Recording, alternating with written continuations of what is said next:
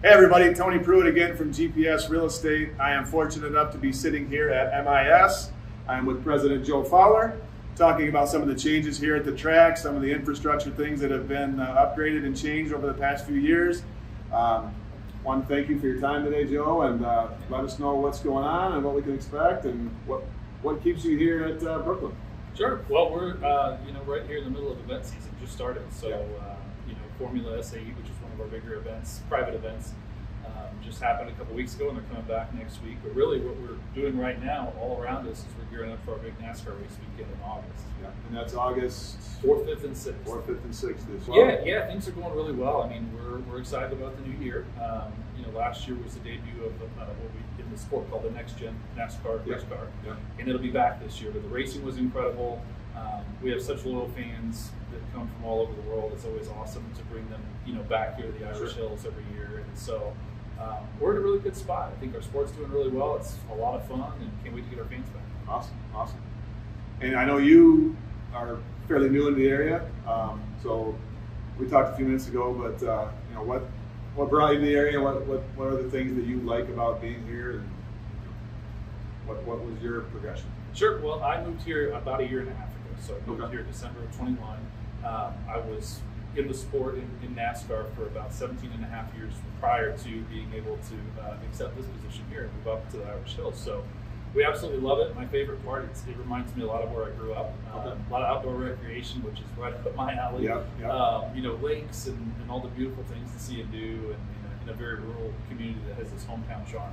I just love that. So we're thrilled to be here. I think that's one of the things, we talked a minute ago about what's unique about this area. And, I don't know if there is another spot. You mentioned maybe Watkins Glen, New York, but there's not a whole lot of places that can call the lakes home and the parks home that we have here, and also something like MIS. I mean, I think we're pretty unique that, we've got all those things combined. And, it's one of the things I love about this area, and I know that's one of the things you said that you like when you came here. That's what I love too, and honestly, I think that's what our fans love about it as well. We're not in a highly developed area, and so when you come to MIS, it's a little slower pace. People love that. People want to be outdoors. They want to come here early and go see the lakes, hop in a pontoon boat, go play around a golf. Before the racing starts here, and then while you're here, of course, it feels like you're blending. I always tell people that it's really intense, loud NASCAR action. But you're doing it in this environment where you're just out in the great outdoors, and it's an awesome blend. And that's what I love personally, and I know that's what I think too. Yeah, I think so. And we've always, as a small town, always loved having the track here, and something that we can, point to and say this is where we're from, and we got MIS in our backyard. It's always been cool. I grew up here, and my first job was right down the street at Country Market. And getting to the track was getting to the store was difficult sometimes because on race weekends the traffic was backed up for miles and miles.